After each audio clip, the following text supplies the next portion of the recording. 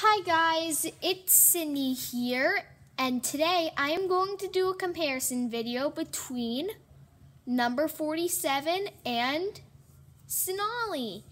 So if you don't follow my blog or Instagram, then you probably have no clue why I got Sonali. Well, long story short, some lady was selling her dolls on Facebook locally, and she had no clue who their dolls were, and two of the dolls that she was selling was Sonali and Gwen, so I got both Sonali and Gwen. And then I have to wait to get Gwen because I gotta earn her. I had to do that with Sonali too, but hallelujah, I have Sonali now. So I am going to be doing a comparison video because at first glance, they might seem like the same doll, but they're actually not. So let's get started. So the dolls both have dark skin and the Sonali face mold and dark black hair, but those are basically the only similarities.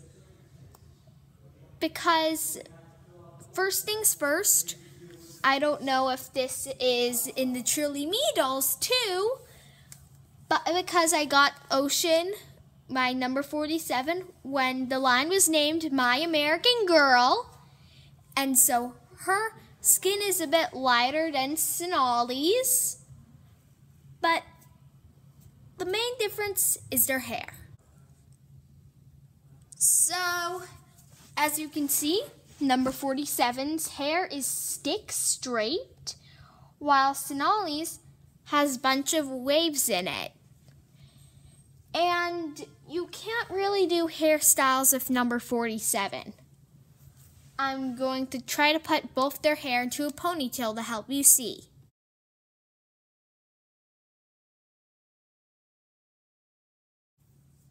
As you can see, while Sonali's hair has a bunch of curls and is all in because of the straightness of number 47's hair, it's all wild and out of place. It couldn't even do 3 knots on Ocean. So overall, I think number 47 is a good alternative to Sonali, but for like younger kids, but for older kids who want more hair opportunities and adult collectors, I recommend that you keep wishing on your lucky stars that an opportunity will pop up and someone will mislist Sonali in your neighborhood and you can get her for a really cheap price. So I hope you like this video. Comment, like, and subscribe, and I'll see you in the next video. Bye!